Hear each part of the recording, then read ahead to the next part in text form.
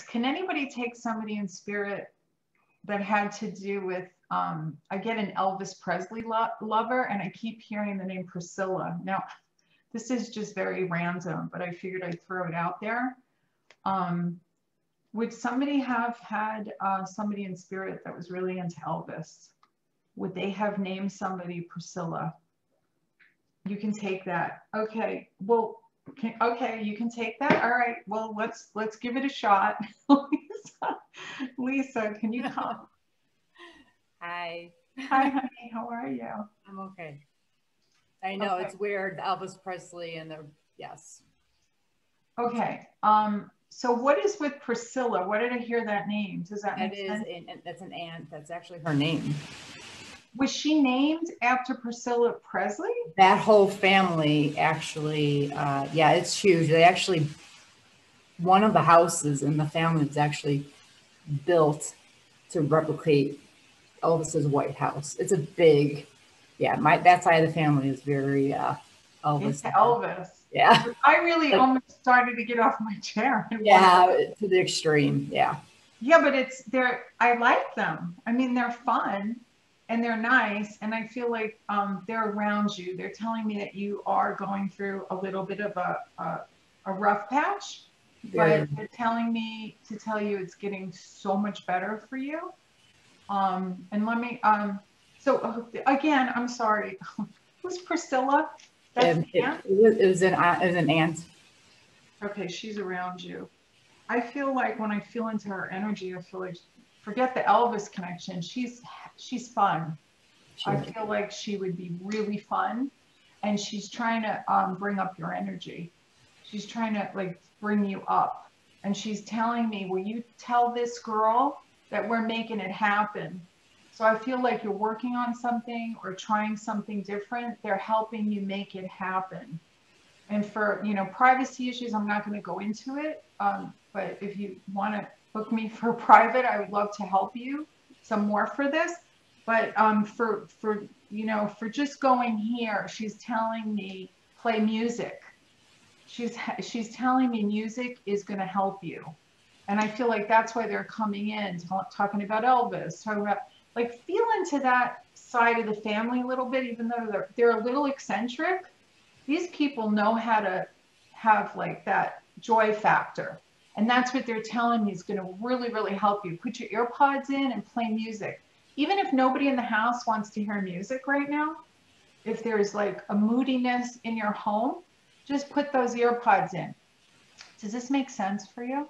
Yeah, it's just odd that family is coming through with what I'm going through because, yeah. Sweetheart, they know better than I know. No, I know. Spirit first. They know what you're going through. And she's like, you're not alone. You feel alone, but you're not alone. You've got like a whole Presley fan club over there working on you, helping you through this time.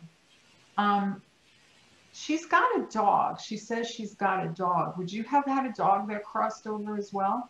Yes. She's got your dog. And I feel like that dog for you helped you get up in the morning, feed the dog, walk, like you were the only one kind of taking care of the dog at the time. And she's telling me to tell you that she's got your dog. So I feel like you got a little fan club over there. Who would be a teacher? That's me. Okay. She's telling me you're doing better than you even know you're doing.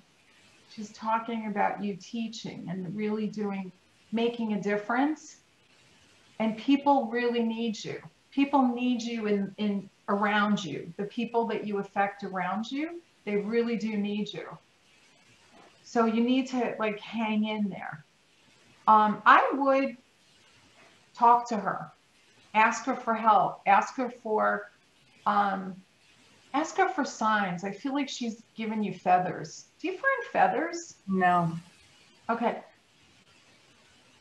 She's giving you signs. It's either pennies or feathers, but she's going to start dropping things around your house. So you know that you're connected with her because she's thinking of you. You know, when I talk to spirit, I talk to people that people have never even met, like great grandparents, and people go, I never knew them. I didn't have a relationship with them.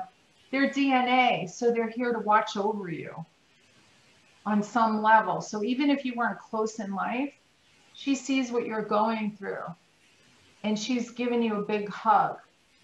And she also is a baker. I'm just going to say that. I don't know if you remember this about her. I know that they used to cook a lot. A lot. And she's baking up a storm over there. They also would get to like big, I feel like this would be a big family and they're like having a lot of parties. They're doing a lot of picnicking and they're telling me that you're part of the family. Like you've got, whether you don't have support here, you've got like this whole family supporting you in spirit. Like she's got the biggest mouth and she's rallying everybody up for you. And she's literally picking you up and pushing you off your seat to get you to make the move. This is what she keeps saying. You're going to make the move and you're going to be taken care of. So you almost have to have like that feeling inside of you that I'm taken care of and I'm going to do this. Okay? Yep. Does that make sense?